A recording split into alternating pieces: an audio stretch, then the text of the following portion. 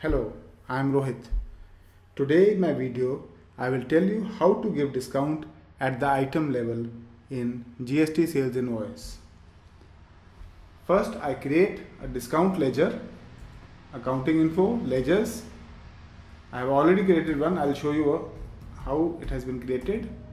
It is indirect expense, can be direct expense also. And in type of ledger, I select discount. Here in my sales voucher, I select a party, I select an item,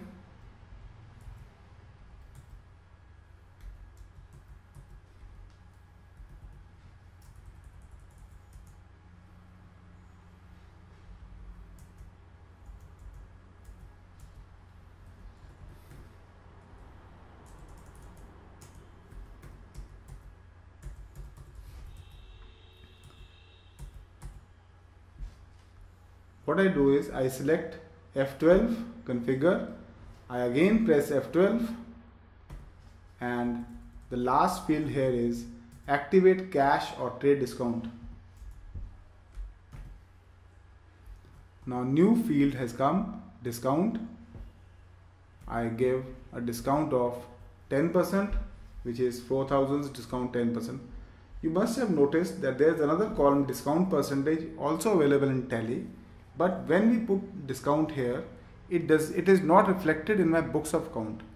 And in many scenarios, people do want to have a separate discount ledger where they will know what discount has been given in a particular voucher.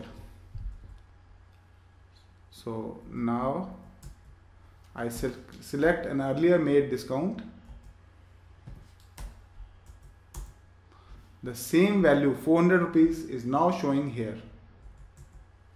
After that I select CGST, SGST, the bill is created.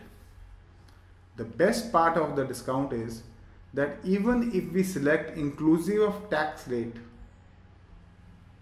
the same thing works. That is the best part.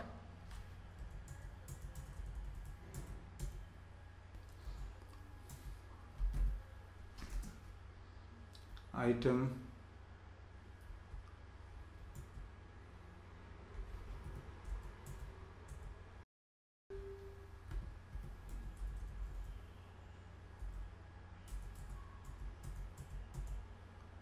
in inclusive of rate I put 100 rupees.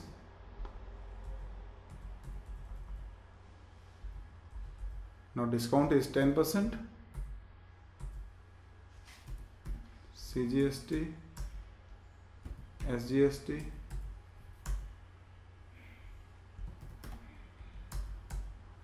₹1,000 connected with the discount ledger.